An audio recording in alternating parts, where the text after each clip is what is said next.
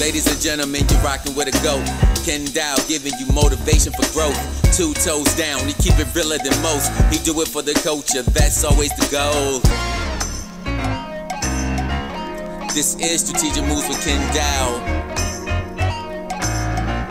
This is Strategic Moves with Kenn.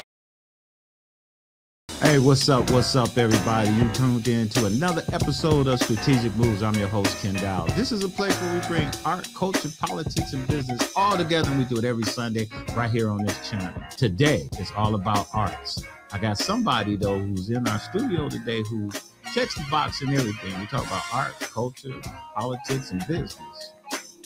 Got a guy here today who checks every one of those boxes. He's been in our community doing all of those things for the last over 20 years. And he's here today to share some of his experience with us and talk about some of his latest projects. And if you don't know who this guy is, I'm going to let you check out this little video. Hi, I'm Peter Lawson Jones, and I want to thank you for viewing my video reel. Check this out. Cool. Yep. Northern Pike, but not just any pike. It's the baddest pike that's ever come out of this lake. The locals call him Wes, Wicked Wes. You know, the people around these parts say that fish will bring you luck if you throw him back in after you catch him. Now, I'm not much for old wives' tales, but a month after I wrangled him in, I became the owner of this place, and life's been treating me pretty good ever since. Never forget where you come from, because it is who you are and who you will become as a productive member of our society. I wish you all the best and brightest futures. I know that you are capable of accomplishing anything you set your mind to. Beat that nigga down. So again, congratulations and best wishes. All right. Excuse me, guys. I'm sorry, but could you please keep it down just a little? I'm trying to get some work done here. Please? Thank you.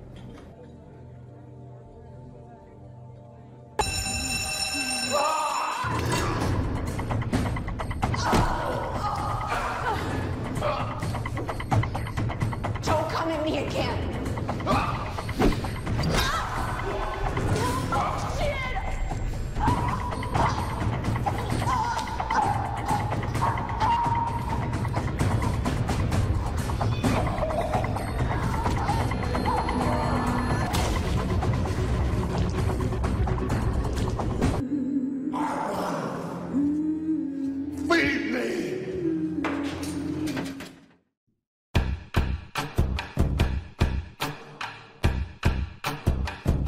So, if you don't know, now you know. Everybody, let's welcome Mr. Peter Lawson Jones, PLJ, to our program. How you doing there, sir? I'm doing fine today. Spending a little time with my longtime friend, Kenn, who's been on the battlefield with me in politics over the years. So it's good to be on Strategic Moves. Thank you for inviting me. No problem, man. You know, you one of these people who've been in our community doing a lot of things. A show is a place where I say I kind of put things together to bring on people I found interesting to talk about topics that hopefully there's something somebody can pick up from it and utilize it in their business or their personal life. So, Peter, I hope I can drop at least one pearl of wisdom over the next few minutes. Listen, I tell everybody, you check every one of those boxes. That's so we're going to start checking them because you got a lot of territory. Where you want to start with? We're going to start with the politics of it all, because politics is where everything. No, we're going to start from the beginning because I have millions and millions of viewers all around the world that watch this show, you know, and so everybody don't know who you are. Like I hope you got a couple of casting directors that are watching, so they cast me in future films. You never know. That's what I'm saying. We never know who might. I'm gonna be on my best behavior. Yeah, right. We're gonna really show them that you got talent. So just check this out. Let's talk about where you start. You from Shaker Heights? Have you always lived in Shaker Heights? I was born in Mount Sinai Hospital, right in the center of Cleveland. My family and I lived in the Glenville area until I was about in 9th grade. Then we moved to Shaker. I graduated Shaker Heights High School. Then I was fortunate enough to have been admitted to Harvard College. I majored in government there, and I might add, graduated Magna Cum Laude. I'm kind of proud of that. You know, we ain't gonna let you speed through this because Peter, you're an impressive guy. And first of all, I told Lateef and I told my daughter Kenny, who produced the show, I want me one of those little air horns because every time I get a guest God, on I asked my family to give me that for birthday present. I'd love to have an air horn. I need to be one of those things, those little buttons, man, because I want to go ahead and press it. Because one thing is for certain, almost every guest that come through our show at some way or another has them work their way through Glenville community off to other things. So it's never surprising when I talk to someone, they say they started their off roots were in Glenville and then they kind of moved on. And well, Glenville was quite the community. When I was growing up there in the late 50s and in the 60s, I lived on Osceola Avenue. Yeah, know exactly what that is. As a matter of fact, the back of my house abutted that of Judge Charles Patton. Okay. And 2 doors down from Charles Patton was Zeke Ford. It was a great community. And what I remember the most about is that although by the time we moved on the street, the last of the Jewish families and white families were moving out. As a matter of fact, initially, our councilman was Mr. Goldstein, as I recollect. Wow. And then who succeeded him? George Ford. So the neighborhood was changing, but although Osceola Avenue was predominantly, if not all, African-American by the time we moved on, there was a great socioeconomic diversity on the street. So there may have been a family that was struggling, but next door to them was somebody who worked at the Ford factory. Next door to them, somebody worked at the post office. Next door to them, a teacher. As a matter of fact, my mother was a teacher. My dad was a chemist. Next door to them was a dentist. Next door to them was the person who owned the corner store. Not just worked there, but owned it. So there were a lot of things that no matter what your personal situation was, no matter what your family situation was, you could benefit from somebody living in that community. Mentors were right there. Role models were right on that street. It was a very different time in Cleveland. Of course, this was before there was integration of the suburbs. And so whether you were working class, middle class, poor, upper middle class, you were living on the same street, interacting with each other and benefiting from the association. So Peter, you have brothers and sisters? I'm the only one. I'm the alpha and I'm the omega, right? Really? So I've tripled my parents' output since I've got 3 kids. Shout out to Ryan, Leah, and Evan. Wow. Okay, so you're the only one. I'm the only one. And you say your dad was a chemist and your mom was a teacher. Yes. Now, when you say a chemist, was my dad graduated from Ohio University in 1942. Okay. He then went on to serve in the armed services. He was a member of the Tuskegee Airmen. You know, and I love to talk about my parents of blessed memory. My dad had an opportunity. He was offered a contract with the Salt Lake City AAA baseball team. Wow. And had he accepted it, he might have been Jackie Robinson. Really? Because this was before Jackie Robinson. My dad was a great athlete, wonderful human being, and obviously a very smart man. Right. Yeah, he was a chemist at Standard Oil. What position he played in baseball? Outfield. Really? Yeah, he was an outfielder. Good hitter. Yeah, good hitter. Left-handed hitter, right, through right, batted lefty. Okay. Yeah, 6'3.5", fast. So unfortunately, I was a decent athlete, but I had a fraction of his ability. Generation skipping talent, I guess. I remember you used to play a lot of basketball. I sure did. I played full court basketball until I was 65, generally with people who were a third or half my age. Yeah, I remember that. I love that. Peter's he playing basketball. Oh, that's where I would be if I wasn't working or hanging out with the family. So your dad, and my mother, I should point out, was a Cleveland public school teacher. She taught at Bolton Elementary School on Cedar. She taught 1st and 2nd grade, and she was what I call that old school group of teachers. So whatever the students' needs were, if they needed food, she would bring it. They needed clothing, she would bring it. They needed a ride home, they got it. You know, and she would often bring some of her students home over the weekends to hang out with me. Did she retire, teacher? She retired as a truant officer. They called them attendance workers. But she spent the majority of her career with the Cleveland public school system was as a teacher. The last maybe 15, 20 years was as a truant officer. Excellent. And you say your dad decided to go to college, and he was the first in his family to attend college. I forgot about that tidbit because that was something you had shared with everybody in your career. Let's talk a little bit about the Tuskegee Airmen portion, a little bit of that and the importance of that, as well as him going to college to be a chemist back in those. The first thing, let me say this, there was no moment, a few moments in life where I was more proud than when I had my daughter and my youngest son. We were at the air show and we went wandered over to the tent where they had a lot of paraphernalia and books on the Tuskegee Airmen. And I opened up one of the books, and there I saw my dad's picture, class of 42F. That was just such a wonderful moment for me. But Dad was at OU at a time, Ohio University at a time, when he couldn't stay in the dorm. I was about to say he went to Ohio University. This was the late 30s, early 40s. Right. And fortunately, there were a group of white Methodist students who had a co-op, and they invited my dad and another black student, George Mills, who became the first principal at John F. Kennedy High School, to live in the co-op with them. And these guys stayed in touch with each other throughout the rest of their lives. You know, I feel a special warmth in my heart for those students who practiced their Christianity by opening up their co-op to black students at a time when, I don't know otherwise, where they would have lived. Really. Because they couldn't stay in the dorm. And my mom was amongst the first group of African-American women to live in the dorms at Michigan State University. My mom went to OU for a year. That's where Mom and Dad met. Okay. But the racism was so thick there, she transferred to Michigan State. He hanged in there and stuck it out. Yeah, he stuck it out. Here's the ironic thing. He could not, even though he had played in the Negro Baseball League, he couldn't play on the baseball team at OU because they had the Southern Tour was the most significant part of their schedule, being a Northern team. The Southern teams would not take the field if you had a black ball player on your team. Wow. So instead, he ran track and became a hurdle champion. Wow. So he knew how to turn lemons into lemonade, to say the least. Wow. So did he do the Tuskegee before college or after college? After college, right after college. Wow. So he had a degree. Yeah. What made him want to go fly airplane? Think about it. There were 1 million African-American men who fought in World War II.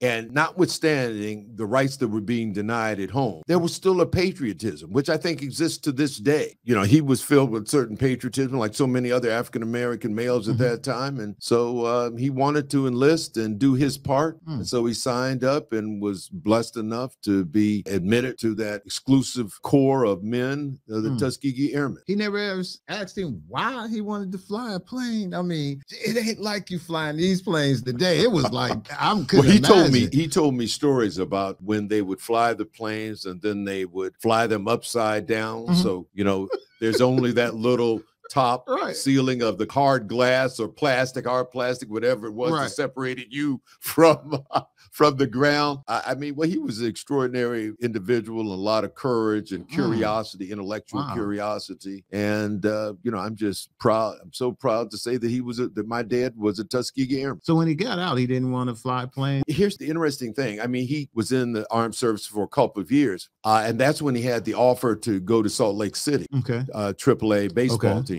But at that time, he was ready to move on with his life. He didn't see any future in baseball at that point. He had done college and the armed services, and he was ready to settle down, get married, and start a family. And so you said chemistry. Chemistry was his major. And I remember going over to, it was called Ohio at the time. Yeah, I would go over to those labs off of Broadway. And he would take me there, you know, some nights when he had to go into work. And I remember getting milkshake candy bars out of that machine there. They're still my favorites. I can't believe they no longer make milkshake candy. That was better than Milky Way as far as I'm concerned. All right, I got you. So, yeah, and then he became a high school recruiter and then a college recruiter for Standard Oil. He used to travel all over the country, especially in the Midwest, recruiting people to work for Standard Oil Company. You know, one of my very first jobs, I worked at Ohio. I tell my kids that all the time. I was a full service. Remember when you used to pull up to the gas station? Yeah. You ring ding, ding, ding. You come on out, and we used to change you or check your oil and wipe your windows. And those were the days, huh? Yeah, I used to do that. And met a lot of people doing that, man. And then I was right on the edge of, I tell people I'm old, but just that old. You know, I'm right on the edge when they just started going into self-serve. Self-serve, right, yeah, right. It was like, you know, get rid of that. Well, you know, if you go in New Jersey, you can't pump your own gas in New Jersey. They have, they have attendants that come out. Wow. For whatever reason, I don't know if New Jersey's the only state left that doesn't allow you to pump your own gas. Wow. I feel kind of lazy when I pull up to a gas station now in New Jersey. Oh, well, you know what? If they doing everything we used to do, because they used to clean your windows and we used to have to check your oil and all that stuff. But now in cars, you wouldn't even want nobody touching your oil and stuff in your car. I know. Well, the things have become so high tech, right? You know, they planned it so that you don't touch your own oil, right? You got to go to the dealership to get that done. Yeah, I worked at, it was Ohio before they turned it to BP. BP, right. Yeah. So that's And my dad interesting. was there for many years, and then he Wow. was executive director of Neighbors Organized for Action and Housing, which built low and moderate income. Okay. Then he finished his career as an educator. He was athletic director, special assistant to the president, admissions officer at Dyke College, that then Wow. became Myers University. Right? Okay. So he was an interesting guy. Absolutely. Very interesting. Both of guy. my parents. Wow. I always thought I got my acting ability from my mom. This is a fact. Had my mom been born 10 years later, she could have been a movie star. She had the beauty, the charisma, the sense of humor. She was just fascinating. Wow. And she told me stories about when she was in a play at the old Central High School. And it was a play called In the Still of the Night. Okay. And apparently she had a small role in it, but stole the show. So if, you know, if mom and dad, and this is the thing, when we look back on history, this is why you have to teach history as it is, as it really happened. No straight, no chaser. Right. Because I think about the opportunities my parents didn't have because of when they were born. And these say the opportunities my grandparents and your grandparents and your parents didn't have. But what they did for me and what I've tried to do for my kids, I think any good parent wants their kids to be smarter, more successful, better looking, at least as happy as they are, if they're happy. That was clearly, you know, I don't know if they ever articulated it, but that's something they wanted from me. They wanted me to enjoy more opportunity than they did. And I have. That's why y'all moved from there and went to Shaker? It's interesting because I was in the major work program in the city of Cleveland, the Cleveland Public School System, and that was a tremendous program. I worked everybody I knew who was in those classes with me went on to the top colleges in the United States. Okay. And yeah, you know what? They used to be really big. Oh, the major work program really was. big. Yeah. I worked as hard as that as I did when we moved to Shaker, or even in some of my classes in college at Harvard. But my parents saw, you know, things were beginning to change. They wanted to make sure that I had a solid education. They were either going to send me to a parochial school, or send me to a private school, or move to Shaker. Right, so you're glad that's what they went did. to Shaker. Yeah, as opposed to those other two options, right? Yeah. Okay. Yeah. All right. That's cool. That's cool, man. I don't think I was meant for St. Ignatius and St. Edward Newton. No. Or even Western Reserve Academy. So you did well at Shaker. Yeah. So I did very well there. You did very well because you went on to Harvard, right? Correct. And you double majored in Harvard. I majored in what most people call political science. They called it government there. Okay. And like I said, I graduated with high honors, Magna Cum Laude. Wow. So so I was a serious student when I was there. And then you went to law school there also? Yes. I worked in between college and law school. I lived and worked in D.C. And I started out working for D.C. government. Then I worked for a congresswoman from California, Yvonne Braithwaite Burke, who was the first woman to give birth while a member of Congress. Really? And she also was co-chair of the Democratic Convention in 72, I believe, and was head of the Congressional Black Caucus. Wow. So she was quite successful. And then I ended up working with the Carter Mondale campaign transition team, and I had a political appointment at HUD, and then I returned to Cambridge to start law school. So how you do in law school there? Didn't you do pretty well there as Oh, well? I did well enough. Oh, yeah. I tell you something, law school was probably the least fulfilling portion of my life. Really? I was just not as engaged. I was in law school because I knew a law degree would help me achieve what I wanted to do in the future. But, you know, some students just love law school in the classes. I liked some of them. Others I just endured.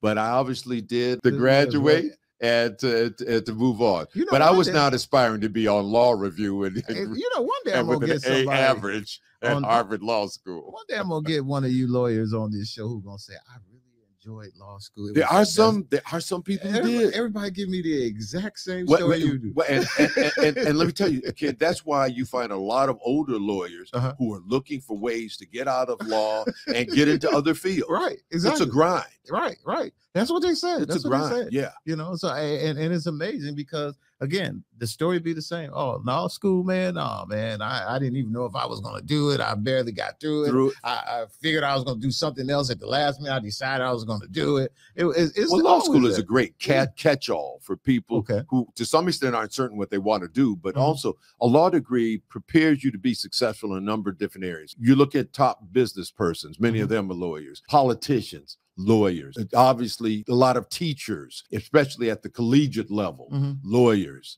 And then you can practice law if all else fails. And there are all kinds of different fields of law. So I just think it's a very useful and flexible degree. Matter of fact, I'm encouraging my youngest to go to law school. He's at Ohio State now. His last year, he's at the Fisher School of Business, majoring in marketing. He makes beats and he wants to manage musical groups and musicians. And I tell him, get a law degree. Right. That makes you much more valuable valuable Exactly. to those you want to represent. Oh, that's And he seems to be listening to me. We'll see what happens. That's very true. And so you still practice in law? Yes, I do. I still practice a little bit of law. Okay. Not a whole lot. And I just handle very little litigation, mostly transactional matters, reviewing contracts, reviewing leases, helping negotiate agreements and things like that. And then I have a consulting practice in community engagement. So I've had a lot of contracts with NOACA, work on one now with the city of Shaker Heights. I've done a number with the city of Cleveland, where engineering firms and planning firms go after contracts with the municipal bodies or governmental entities. And if there's a public outreach component, they add me to the team to help win the contract and then to execute on the work. All right, Peter, we done talked about the culture a little bit. We done talked about business a little bit. We getting there, man. Let's jump into the good stuff. Let's Okay. A little bit about politics. Okay. So what made you run for, what was your first office? You were a state representative? My first office was councilman and okay. then vice mayor, Okay. like council president in Shaker Heights. Okay. Ken, the fact is, when I was 10 years old, I knew that I wanted to, the three things I wanted to do. I wanted to be a professional baseball player. Okay. That was the hot sport at the time. It was before basketball and football Right, became more exactly. popular. I was particularly in the African-American community. I wanted to be an actor and I wanted to get in politics. And I knew that when I was 10 years old. It's not because I had actors in my family, not because I had politicians in my family, but as I would watch the news and watch TV programming, those were the things I found, oh yeah, I'd like to do that. Right. One day. And by the time I was 13, 14, I knew I would probably end up in law school, even though I didn't have any lawyers in my family. And I don't even know at that age if I knew a lawyer. Right. Okay. But these are just some things. I kind of knew what my skills were, what my interests were, what my passions were. And so I just tried to, and to this day, I pursued them. So it wasn't real shock. The first class I took at Harvard was in effect like a pre-law class. It was about constitutional law. I knew I was going to major. My parents wanted me to become a physician, but I knew that was not going to be the route for me. Wow. I had no way I could have survived biochemistry, physics, chemistry classes, biology. I wasn't cut out for that. I knew early on that I was going to major in government and that I'd probably end up in law school and that someday maybe I'd be an elected official. So it wasn't necessarily a real surprise when I ran for, not to me, that I would throw my hat into the ring and run for Shaker Heights City Council back in 1983. Okay. And a friend of mine who was on Shaker Council at that time, Alan Malamed, I give him credit. He was the one really urged me to run for Shaker Heights City Council. Oh, okay. Yeah. You were successful at that. And you say you was vice mayor as well. Vice mayor as well. Then I ran for state senate in 1990. There were 9 candidates in the race. Wow. Some of the top names at that point in greater Cleveland. It was to succeed Lee Fisher. Okay. I finished second in that race to Eric Fingerhut. Yeah. I remember 1990. That. So you was in that race. I was in that race. Matter of fact, Fingerhut, that was his first time ever running, wasn't Absolutely. It? Exactly. And he had Mike White's support. Yeah, Mike White's support and that was critical. Matter of fact, Mike had just became mayor. That's right. Was on the road. And Eric Fingerhut had been his campaign manager. Exactly. I remember that. Yeah. Oh, I didn't know you were in that race. Yeah. Okay. All right. Yeah. Right. Joe Diemert, Lana Moreski, Bob Boyle, who was a mayor out in Richmond Heights, Paul Oyaski, who became the mayor in the city of Euclid, Tyrone Bolden was in that race. Oh, it was quite the field. Wow. It was quite the field. Yeah, that was everybody. Yeah. Wow. So I finished second, but close only counts in horseshoes and hand grenades. So, so I didn't get any part of the prize there. And then, a couple years later, I was asked to run on the Democratic ticket as lieutenant governor in the state of Ohio. Yeah, so I did that. We had no chance. The head of the ticket was not strong. We were running against Voinovich, who was an extremely popular governor. We're all kind of like sacrificial lambs. It's like running against the wine. Yeah, really. It's really a waste of time unless you're going to hope by that to achieve something in the future. Exactly. So even though we lost that race, I made a lot of friends around the state in Northeast Ohio. Exactly. So I ran in 1996 and was fortunate enough to get elected to the Ohio House of Representatives. I became second vice president of Ohio Legislative Black Caucus. I was the ranking member on the House Finance and Appropriations Committee. And I will say this, not out of any vanity, but I had more substantive bills, not bills renaming streets or highways, substantive bills passed than any other Democrat during my 5 years in the state. I can remember the one that pops to mind. The first is that I authored the legislation that created the Ohio Commission on Fatherhood. You know what? I remember that. Yeah. Yeah, that's and there was another bill that made sure that homeowners were aware of certain tax breaks that they were by law entitled to, which many of them were not at all conscious of. There was another measure that strengthened the anti-stalking law. And I can remember there was a bill I had offered to roll back the effective date of the Victims of Crime Reparation Fund, because I had been approached by a woman who had been a friend of my mom's, who had been brutally assaulted. But because of when the assault occurred, it was 2 years before the effective date of the Victims of Crime Reparation law. So she was not eligible for any compensation. And at that point, the Victim of Crime Reparation Fund had like a $30 million surplus. So I just thought to roll it back a couple of years to make more people, including this woman I knew, eligible to get compensation. That's right. And I beat the Speaker of the House, which almost never happens, on a floor amendment. I offered it as legislation. It went nowhere. Then I had an opportunity. We were debating a bill that dealt with the Victim of Crime Reparation Fund. I offered that as an amendment, and I defeated the Speaker of the House because I was able to attract votes from all the Republicans who were very conservative, who anytime they could stick a finger, poke a finger in the eye of the Speaker, who was a wonderful, she was tremendous, Joanne Davidson, and beat her on the floor amendment. You didn't see Democrats do that. You didn't see Republicans do that. But I put together a coalition that got that passed. And one of the great feelings in my life was when Ann Roseman called me to tell me she had received her check. Maximum amount.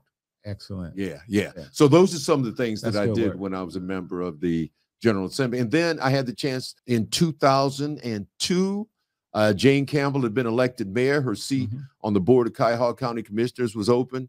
So I threw my hat in the ring for that. There was through the Central Committee was responsible for appointing her successor.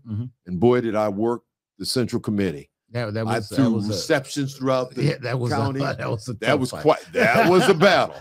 Matter of fact, we were on opposite sides of that. We may have been. I think we were. We were. It was no mayhem. See, I forgive all those who were formerly on other sides. It was crazy. Well, you worked for the county recorder at that time. Yeah, who was my opponent. Who wanted to run for the seat as well. And he thought he had a better shot at it, but I think I beat him. It was such a close race. I beat him 61 to 39%. Oh yeah, it was. And I remember those numbers. Oh yeah, it was ugly. But let me say this, Ken. The one thing I learned about in my years in politics was that when people were supporting my opponent, I still wanted to be friendly enough so that in the future they could support me. Oh yeah. So that was always key to me. Never run a campaign that burned bridges. Right. Well, it's a thing I tell everybody. It's a sense of loyalty, and loyalty comes in all shapes and forms. Oh, yeah. The loyalty is in the fact that you got to support the people that you believe in and that you got stake with. But after they lose and you move on, the next part of that is the ability to be able to work with the other person as well, to show them the same type of loyalty. Because, one of the things I found out, Peter, in the game is that, and this was one of the reasons why I kind of changed my attitude about politics a little bit, is that I've been behind the scenes enough and done work behind the scenes, and you will really appreciate this, and that you as the candidate will be running and you and the other candidate will be doing exactly what I'm talking about during that process. But when the process is over with, there's work to be done. And either at some point or another, you guys got to work together or y'all figure it out. And y'all work it out. But me and your campaign managers and everybody else, we be ready to kill each other for years. Oh, yeah, after that. After that. You know what I mean? It's like, well, you were not. I'm like, wait a minute, man. That is over with, man. Oh, yeah. It's like the Browns and the Steelers, man. I mean, I got drafted now. We all should be working together. But I think sometimes they just, that's the most difficult part about it. It's interesting you should say that, because I am far more forgiving for those who are on the other side from me in various battles over the year than my wife is. Right. Right. Oh, my wife takes it far more personally than I do. Exactly. Right. She's still angry at people from 20 years ago. And meanwhile, I'm having breakfast and lunch with them. Right. You know, you're like, we're fine. Well, they'll let her see you calling. Oh, no. Turn this into something else. You know, it's like, come on. It's over. It's over. It's over. And that's kind of the nature of the game. Yeah. You know, it's sort of, that's how we are. Well, but some people just can't shake it, man. I mentioned, I've learned, you know, from acting, I've learned the importance of resiliency because especially when you're starting out, you get told no far more often. Right. Far more often than you're told yes. And you have to not take the fact that somebody didn't cast you in a certain role personally, and you have to go back, be prepared to give 100% on your next audition. And what politics taught me was to be more thick-skinned about things. And again, to not take them personally. If somebody disagrees with me on an issue, and you move forward. You know, you can't get stuck, whether it's in acting or in politics, with the battles that you had yesterday and the defeats or the disappointment. You have to move forward. Do you like politics today, the way it is today? Well, let me, I'm glad I'm not in it. Okay. Because I think things are more dysfunctional now, especially in Congress and state legislatures. State legislators are just, the state is just really, it's toe up, man. And see, that's why I was fortunate because the speaker, the Republican Speaker of the House, Joanne Davidson, when I was in the legislature, was a moderate, came from an urban area, Columbus. And so there were things that we could compromise on and agree on. Right. You know, so it's a very different dynamic that exists there. People ask me, do I miss politics? I said, I've got two answers for you. I said, the one thing, the answer that will sound serious to you is that I miss being in position where I could help people who deserved and needed help by offering a piece of legislation, by establishing a program, by making a phone call, by voting a certain way on an issue. And I miss, on occasion, having a voice that matters on the matters of the day. I still think I have a voice and I still have access so that I can make my opinions felt. But I miss those two things. But here's what I don't miss. And the answer might sound comical, but it is absolutely true. I no longer have to go a place I don't want to go. That's a big deal. I don't have to speak to people I don't care to speak to. Big deal. And I don't have to be nice to people I detest. That is a huge. It's like freedom. Right. I like January 1st, 2011 was Emancipation Day for me in that respect. Okay. You know, and you hit them right on the head. Those are the three biggest things. I mean, really? Those are the things right there. I mean, just go because we're going to get on this politics a little bit. Do you think since you left, you were part of the last of the Mohicans of the way we used to do government? County government. Do you think we should have kept it that way we did it, or you think we? Well, this is what I think we should have done. And it's interesting because I was invited to the City Club on several occasions to debate county government reform before the reform that finally made it to the ballot and took place. This is what I always felt. I thought there were positions that we didn't need in the county level. With all due respect, I know you worked for the recorder's office, but I didn't think we needed to elect a county recorder. Okay. I didn't think we should be electing a county engineer. I didn't think we should elect a county coroner because those are technical positions. Correct. But I always felt literally analyses in books on the topic showed that the county council, county executive form of government is more bureaucratic, more red tape, and costs more than the three commissioner form of government. Correct. My thought was you keep the three commissioners, you appoint the engineer, the sheriff, the coroner, you merge the positions of auditor and recorder, and you appoint them. That's what I supported. Correct. And I think that would have been a much more sensible approach.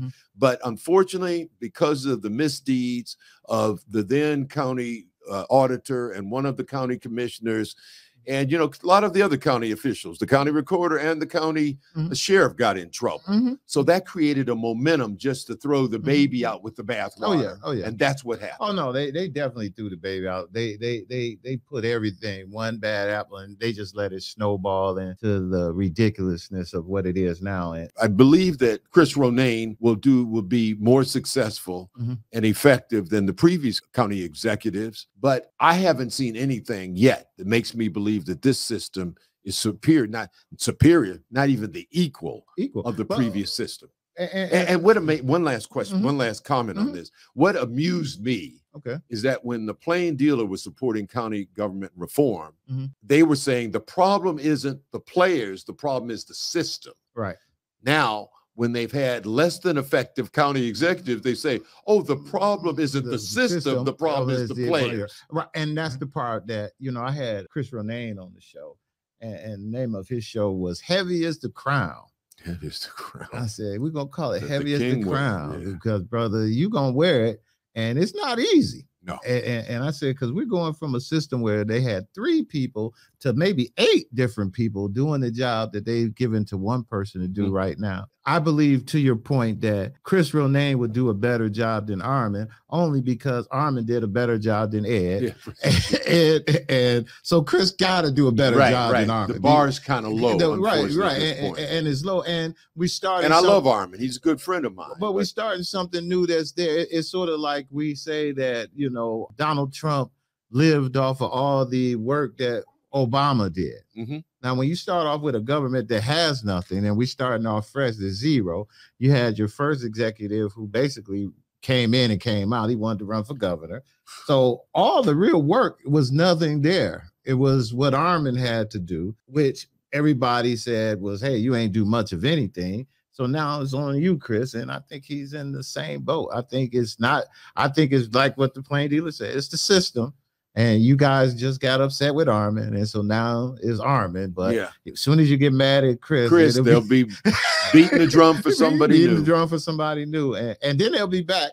Because this is what I watched. I watched Chris on the not the City Club. He did the Plain Dealer editorial. Okay. And they said on the editorial then that they thought that, well, you think we ought to change the government back, and the government wasn't this and that. Yeah, they actually said that. And I said, they got a lot of gall to just say like, hey, well, we tried it. It didn't work. So maybe we ought to just switch it back just like that. Well, there's a look. There's 88 counties in Ohio, and 86 counties have the 3 commissioner form of government. Wow. 86 counties can't all be wrong. Right. So let me ask you this on that, because again, we all wish Chris the best luck, and we're going to be working with him on it. When we talk about the sheriff, though, do you believe the sheriff? You mentioned the sheriff should be appointed because they're going back to that now. Do you think we ought to elect the sheriff, or you think he ought to stay appointed? Let me say, I think the sheriff and the prosecutor are the positions you can make arguments pro and con, because, especially with the prosecutor, because of the important role that he or she plays in administering justice. I think some degree of control that the public ought to have control and vote on who's the prosecutor. I think you might be able to make that argument for the sheriff, but it's to a lesser extent than the prosecutor. Okay. And why come we never elected our public defender? Why is he's appointed and not elected? I guess, who knows? Maybe there's certain inertia initially. I don't know enough about the evolution of the public defender's office to answer that. But I have the feeling that we had a county prosecutor long before we had a public defender. I think at some point in the history of the county, there was the need was felt to have a public defender to represent the rights of those who simply don't have the financial means to represent themselves and to protect their interests. So that's why I think that came about as an appointment in that process. And so there was never any thought about electing the public defender. They're elected in some states. Yes. Exactly. And I just noticed that they weren't elected here. I just think it was because of how it evolved. The position evolved long after you had a county prosecutor. So let's go national a little bit. What do you think about our man, Mr. Biden, man? You think old Joe's ready for another 4 years? Peter, can we get 4 more out of Joe? He'll be 80-something by that time now? Well, as somebody who just turned 70, I like to think older guys still have a utility, right? Okay. The question is, as a Democrat, who other than Joe Biden can defeat the likely Republican candidates? And I'm not sure we have somebody who's ready to step in and defeat the other Republican candidates, particularly if it's somebody like Ron DeSantis. I think Joe Biden could beat Trump again. Okay. I think almost any Democrat could beat Trump. Trump has a limited level. His support is vociferous. Right. His support is maniacal, but there's only so far he can go. And I think he's maxed out. But some of these other Republican candidates who are a little smoother, don't have some of the ethical challenges Trump does, can pose a greater threat to a Democratic candidate. So I know there are a lot of Democratic governors that people are singing their praises. There's a few. They might be, I don't know if they'll be ready next year, but, you know, I have some misgivings. Certainly, in all seriousness, the age factor is a factor because he's going to be, you know, 84, 85 when his next term would end, if I remember correctly. And I think the discovery of documents at his home kind of takes away one of the issues that we had in the presidential election, particularly against Trump. And they keep finding them. Yeah. Every day they keep finding more. Every day more. there's a new, you know, every day we find something else flying over the United States and some other classified document in an elected, retired or current elected officials. That's definitely not helping, Joe. Yeah. And it's just like what you said, is Joe almost got to run like a black man. It's like, you know, they say our stuff got to be squeaky clean. It ain't like you can go in there because they're going to find, they already going in with this Hunter Biden, which they still have never found nothing on Hunter, but they're going to keep up the drumbeat. They're going to keep that up. And that's what the Republicans in the House have said. They've got all these committees that have been started to just go over these kinds of issues, the last election, Hunter Biden, you know, anything else that they think they can seize on to diminish the stature of our current president. What about Kamala Harris, man? Do you think she's going to be able to withstand? No. No, I just don't think. I don't think Joe did her any justice. And what I mean by this is that President Obama made Joe a cool vice president. Obama was just that cool that just spilt out on him. You know what I mean? But he also made sure, you saw videos, you saw clips, you saw things where they were interacting. You don't see none of that. Well, I don't think at all. I don't think that they ever, I don't know if he ever really liked her. Right. You can tell, particularly because of the, you know, during the primary, she said some things that he understandably took umbrage to. So I don't know if people get over that, but he saw that with her on the ticket, it could solidify support from him in a number of different communities, you know, amongst women, amongst Asian Indians, amongst African Americans, with the HBCU crowd. Correct. You know, either further strengthening his hand in California, which really, I don't know when the next time, with a Republican next time when California hell will have frozen over. So I think those were the reasons that motivate, not any personal affinity and affection for her. Honestly, I've always heard this, and I think it makes a lot of sense, that the American people tend to elect as their president the candidate that they would most be interested in sitting down and having a beer with, right? Think about it. Biden over Trump, Trump over Hillary Clinton, because she was viewed as very cold and distant, wasn't really likable. Obama over McCain and Romney. George Bush over Al Gore, who was viewed as a bit stiff and a bit of a, you know, a scold when it came to the environment. I think Kamala lacks that warmth. And again, there's nothing that's happened during her tenure as vice president where she's either shown leadership or been in position. He said she was in charge of the border. The border hasn't gotten any better. I don't see how she's not going to be the Democratic nominee. She can't be the nominee. And again, and it goes back to she'd run if Biden didn't. Yeah, but she's not going to win. It goes back to what you were just saying about not having anybody. We don't have anybody. I don't really think we've got anybody well positioned to beat DeSantis.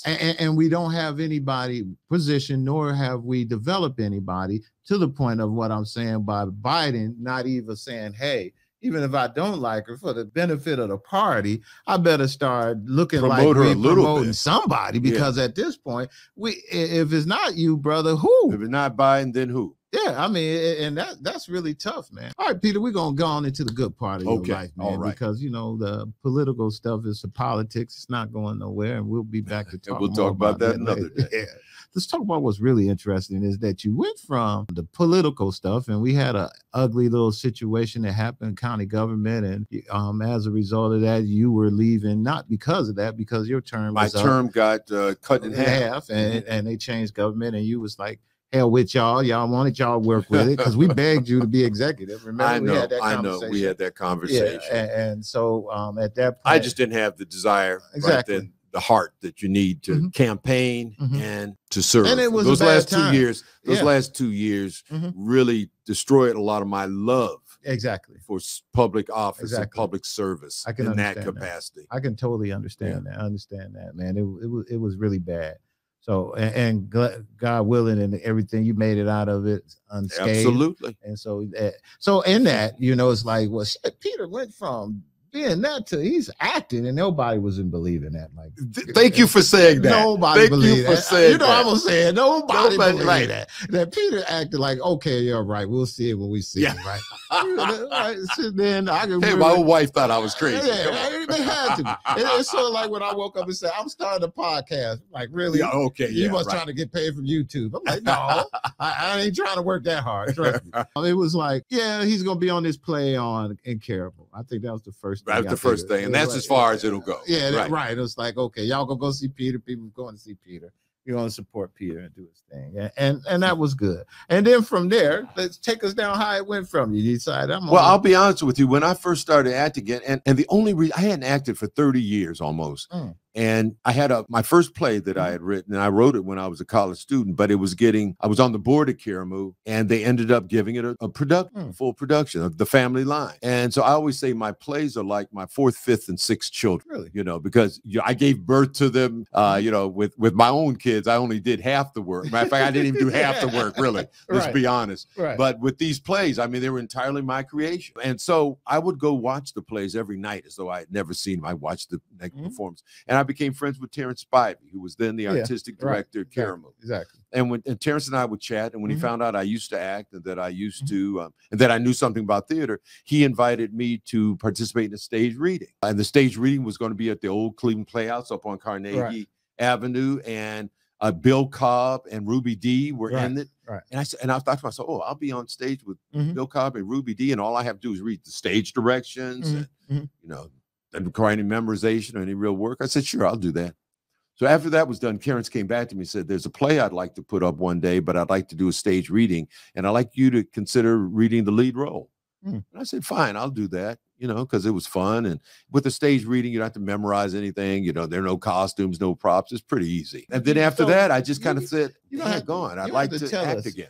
You had to tell us, what's the stage reading? So okay, a stage reading is actors sit with the scripts in front of them on a stage with a music stand where they rest their scripts, and they just read the play. Let's read. Just read it. Okay. You know, of course, you act it out vocally, but you don't have blocking where you have to move certain places on the stage. You don't have costumes.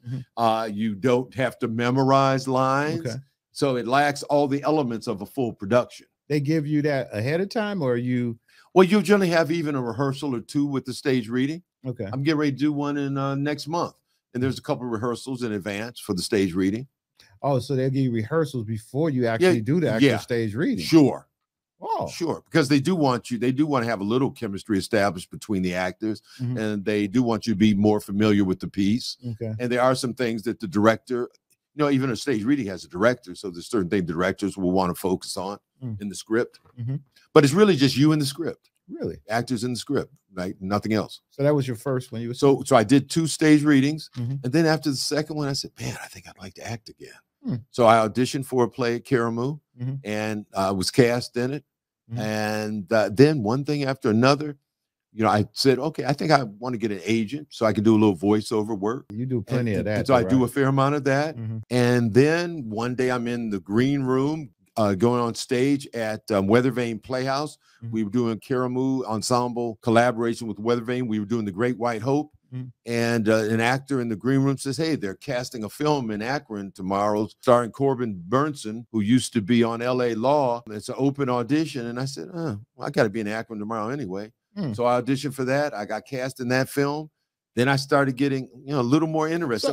Maybe I can take this a little further. So you have to, you know, like I said, we're going to try to give our folks something. So I pull out a little bit. So when you say you cast for that, you just went there and just walked in and say, I want to audition for this? Oh, this was an audition unlike any I had been in, because it was really what they call an open call. Okay. So you had the Soapbox Derby venue at Akron was filled with people when I showed up for the audition. Wow. So you had 2 things. You could do either of 2 things. You could fill out your form, attach your headshot, and just turn it in, and then you could leave. Or you could get in this long line and actually meet Corbin Burnson.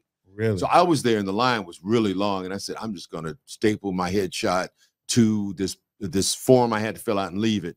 So then I was hungry, so I went and had lunch and just read the newspaper. And then a couple hours passed, and I said, I wonder if that line still is long. Let me go back and check it out.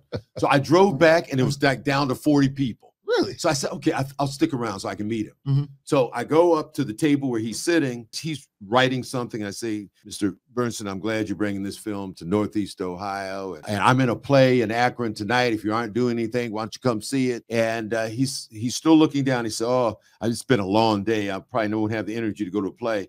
And then he looks up and he says, oh, he'd be perfect to play the husband of the school teacher in the play, in the movie. Just like so, that. Yeah, just like that.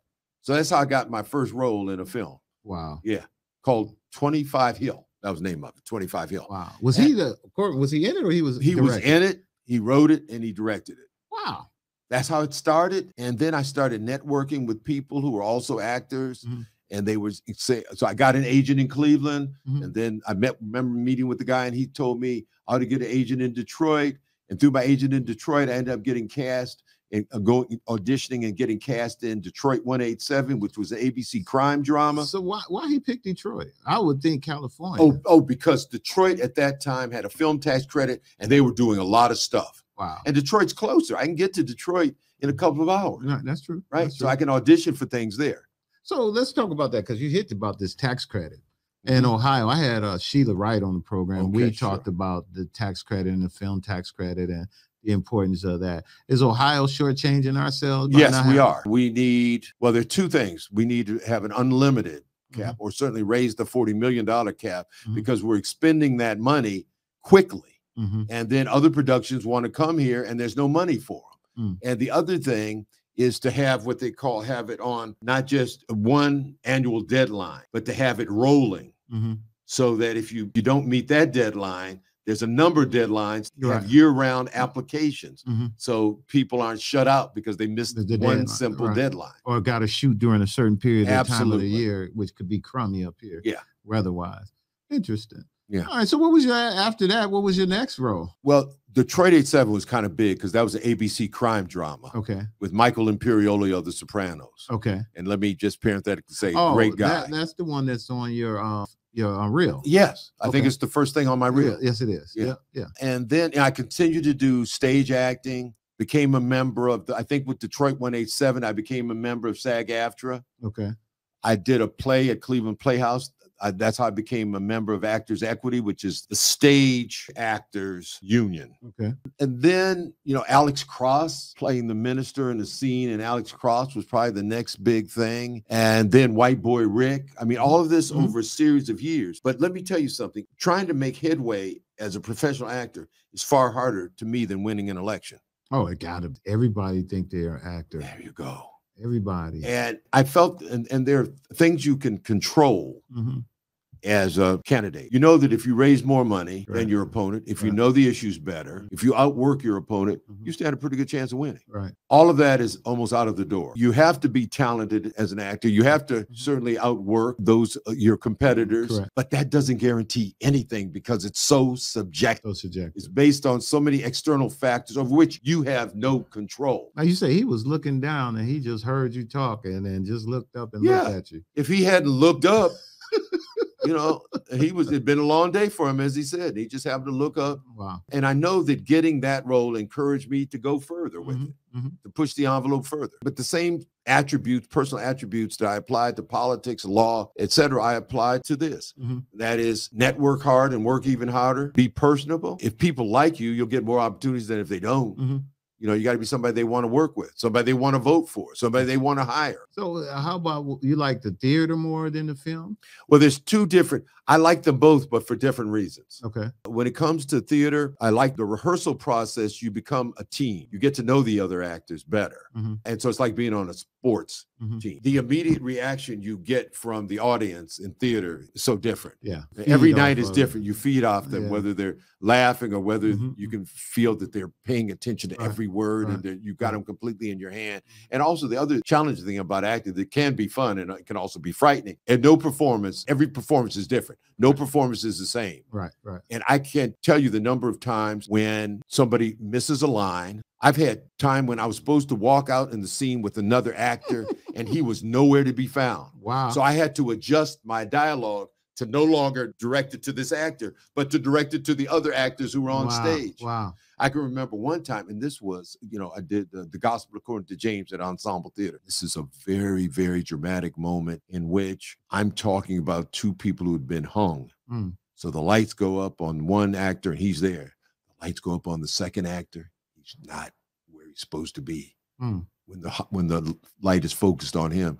And I have to, first there's the shock of not seeing him there, but then quickly I've got to figure out how to deal with that. So that's what you wrote, the live audience. So that's what's exciting about live theater. What I hate about film and TV work is that you do a scene ad infinitum, ad nauseum, over and over again. I've been in scenes where they've shot it 50 or 60 times from different angles. You're doing the same thing. And so it can be a bit tiring. And so they do all these different angles and decide which one they like better. Right. Wow. The director wants to have all the options.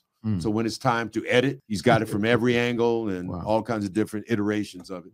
Yeah, I went and saw, I had a red carpet screening for A Man Called Otto out at Cinemark. We rented one auditorium. We ended up needing 4. Wow. I thought 200. I was hoping to sell 250 seats. We sold 500. Wow. I was hoping to raise 15 to 20 grand from my parents' scholarship fund. When all the dollars are finally in, we'll be closer to 40,000. Excellent. So we rented the large auditorium. The screen's like 120 feet.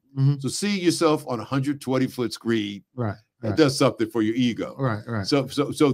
And when for example, with A Man Called Otto, people have been texting me and calling me from literally around the world where they've seen the film. I got my opinion on A Man Called Otto. Okay. And others. Now I watched you because Lateef, my producer here, he said, Peter's coming on the show. And he was like, Peter was in this movie, but I said, I know. He said, well, I told Peter about you, and he said the same thing. Oh, I know Ken. Yeah. So he was like, I said, yeah. He said, but you got to watch this movie he was in. I said, what was it? He said, A Man Called Otto. So I said, I'm going to make sure I'm making my business to watch it. Thank you for building my residuals. Yes, I wanted to make sure I did that. But to me, Peter, I thought the role you played in, what was it, 911? Chicago Fire? Chicago Fire was a better role. I would agree with you because I had more lines. Okay. What I was challenged to do in A Man Called Otto was to convey feelings as a stroke victim through facial expression and a minimum of physical gestures. How do you audition? Well, first, my local agent, got me secured the audition. And I have a videographer that I work with, Mark Moore, and Mark will put me on film. He's also an actor, so he reads the lines. And he does a great job with that. For that particular audition for A Man Called Otto, I called in my friend Jean Madison, and she read my wife's lines. And then she also, spoiler alert, so don't listen for the next few seconds. She held the tube that I was grabbing, because in that scene with Tom Hanks, I know what he's planning to do, and I'm trying to stop him. And that's why I grabbed this tubing that he had. Right. So I needed to create that tension because I have to feel that tension to act it. If I wasn't tugging on that, I'm not going to feel the same way. I had to feel that that's what I'm doing. Capacity. That's what you was doing. I didn't know why you did that in the movie. That's why I was doing it. Because you knew he was trying to prevent him. Yes. Okay. Yes. Okay. Because that moment is set up when he comes to comes into my house. He hasn't seen me in years. Correct. And he says to my wife, does he even know we're here? Right. Exactly. And she says, oh, yeah, he's still in there. Exactly. And that was my way of showing, oh, yeah, I'm aware of everything that's being said. Got you. Right. Okay. Yeah, I saw it. And I said, why he grab him like that? Right. So when and what I'm really grabbing is the tubing. So, and when I had the call back, they called, my agent called and said, oh, they want to see you again, which means down to the final 2 or 3 people from whom they're going to make a selection. The director wants, so the director was on this, it was by Zoom. The director was on the call. One of the casting directors was on the call, and maybe somebody else, a production team. I didn't have anybody for the Zoom, so I had to take a piece of that kind of exercise bands that you use. Yeah, right. And I placed it around the back of a chair and pulled it to create that same tension. And at one point, the director said to me after we shot it the first time, he said, okay, now let me see your hand holding that tube. He wanted to see how my hand looked grabbing that piece of tubing. Wow. That's the process. That's the audition process. Most auditions now, you used to have to go into a big casting room for an audition. Now you tape them and send them in. And it's great. On the one hand, it allows more people to compete for roles. Right. But the good news is that you don't have to travel. to New York. You don't have to get on a bus or Yeah. drive or catch a plane to go audition. Mhm. It can all be done Yeah, but electronically. it's electronic, so it's all out there now. Right. It's everybody. Mhm. Everybody Wow. can compete. Wow.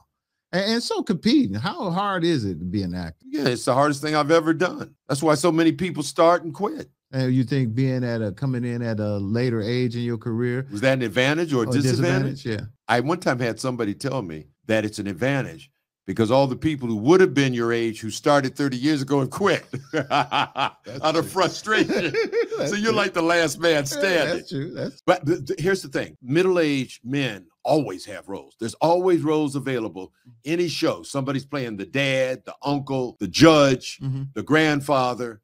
So I'm still competing with a whole lot of people, but I don't think it's a disadvantage. Okay. And the other thing is, a lot of people, it's a matter of life and death, whether they eat or not, when they come in at an earlier age, right? I don't have that kind of pressure. I got you. I got Social Security. Yeah. I got my PRS pension. I'm Right. still practicing Right. law. Right. Still got my Right. consulting practice. I'm teaching acting. You're not a starving artist. Right. I'm not a starving artist. That's correct. So I don't have those same kind of pressures. And when you have those kind of pressures, sometimes you don't perform as well. So let me ask you, give up another little Hollywood secret or whatnot, if there's such a thing. Oh, there are plenty of them. I'm amazed that when I see your Samuel Jacksons, your Kevin Harts, some of these guys, and even yourself and others, man, do y'all actually have to memorize all of those damn lines? They remember all those movies. How do you prepare for something? How do you think they prepare to do? And you have to memorize it. I think it's tougher for a play than a movie, because a movie, you don't have much rehearsal. Okay. You'll run a rehearsal one time, then say, okay, we're going to film, we're going to shoot. And you do it in segments. So one day you need to know 3 or 4 pages, another day, another couple of pages. So it's very different. So you really have to be, I don't want to say smart, but you gotta have some intelligence. Oh, absolutely. Yeah. Absolutely. To think that you could just go out there and act, And everybody thinks, like you said earlier, everybody thinks they can be an actor. Yeah. Everybody thinks they can be a comedian. Everybody thinks that they can be a politician, run for office and win. But no, that's they're under a lot of delusions and illusions to think that. You have to learn your lines, and that's oftentimes the toughest part. I don't find it challenging at all to get into these characters, whether I'm playing the guy with senility on Chicago Fire, the retired police officer who's struggling with Alzheimer's, or whether I'm playing a stroke victim. I don't know. I think, one, I understand motivation. I understand what motivates most human beings. I know myself. I know why I do everything that I do, all my reactions. I know where they come from. And I believe we're all more or less the same in that respect. If I had become a doctor, there's only one area of medicine that interested me: psychiatry. Oh, you want to be with the crazy? Oh yeah, I want the human mind. The human mind. The human mind. Yeah. I find that fascinating. All right. And so I think all of those things, those inclinations and whatever skills I've gained in that respect, help me understand a character. And the things I've experienced. I've lived a long life. I've been in a lot of different settings. I've seen people in every walk of life and in every condition. So I have a frame of reference. I think in A Man Called Otto, when I play the older Reuben, not the 40-year-old Reuben, but the older Reuben, I draw upon my father during his last year of life when he went into a precipitous decline physically and in his ability to communicate. Okay. And so I think I probably drew upon that. Okay. That's indelibly etched in my mind. And as a matter of fact, a friend asked me the other day, so, to prepare for that, did you go into nursing homes and look at people? And I said, darn, that would have been a good idea. I assumed you did. No, I knew it. Somebody said, what you did with your mouth and your face and that. Did you? No, I just kind of knew. I just knew. So you know what I tell you, because I made reference that I thought the movie you did, what was 9? Chicago Fire. Chicago Fire. I don't want to keep calling 911. My family watched that one all okay, the time. Chicago Fire. To play the role that you did play in a Tom Hanks movie on the big screen, like you say, to even be in that role versus the other one, like you say, I think the credibility and to be amongst that, like you say, and amongst those stars in there, your wife, they've definitely been on the screen and people know her from plenty of roles, Tom himself. And just the overall story of that, the story itself was really, really a good story. And it was definitely I'm a Tom Hanks fan, so it wasn't no problem watching. And let me tell you, because I knew he was a genius as an actor. He's got a tremendous sense of humor, and he's a good human being. Yeah, I could. So he deserves everybody's adulation. So how often did you get to work with him? Well, virtually all my scenes are with him. So I worked with him steadily. You know, I was there in and out of Pittsburgh, where it was shot for about 2 months, from end of February to beginning of April. Okay. And so he and I would have conversations in the hair and makeup unit every day I was on set. You know, so did he give you any tips?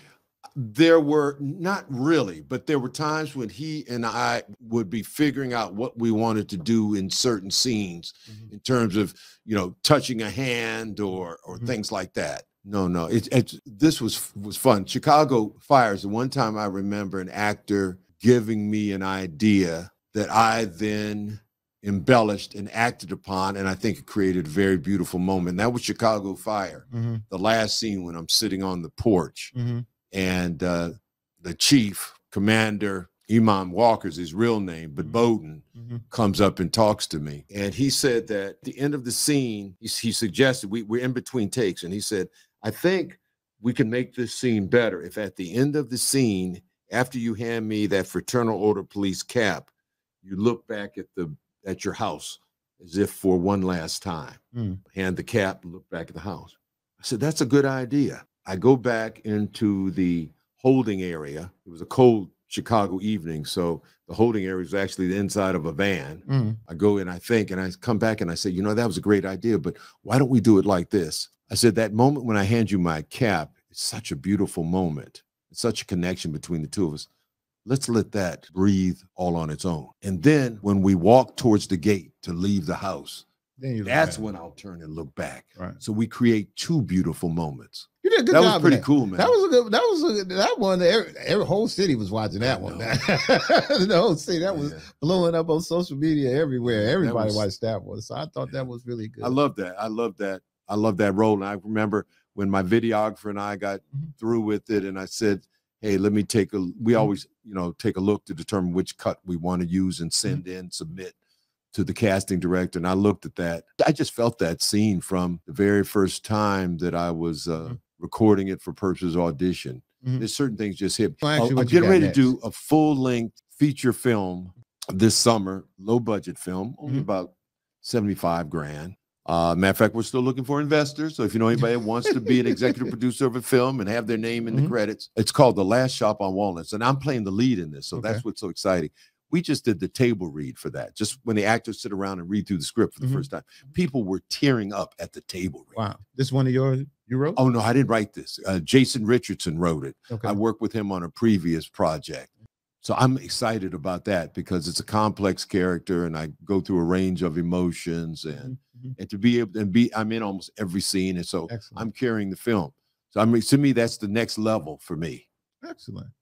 Well, Peter, we want to appreciate you coming on our program, man. This has been fun. Job, man. We covered a whole lot of stuff. I don't think there was a moment in which somebody wasn't saying something. Oh, that's how we do it, man. And I really want you to continue to come on. We're going to be watching your career. Invite me. As everything comes out. Invite me back and I'll say yes. Any premieres you got, please keep us in there. Okay. Or if you know I think we're going to be doing a premiere for The Last Shop on Walnut. Excellent. And we want to make sure we be a part of that. So what I usually do from my show, and I give you guys this camera. You got this camera to say whatever you want. If you want to tell people how they can reach, if you need investors for your new movie, let them know. All of that stuff. I'm going to also leave how they can get in contact with you in the disclaimer below, and they'll be able to look at it in the description box and get all that information. So right now, Peter, it's on you. Well, I just want to thank you and the listening audience for tuning in to Strategic Moves with my good and longtime friend, Kenny Dow. And I want to say that I hope that during this discussion, I said something that perhaps you can apply in your everyday life.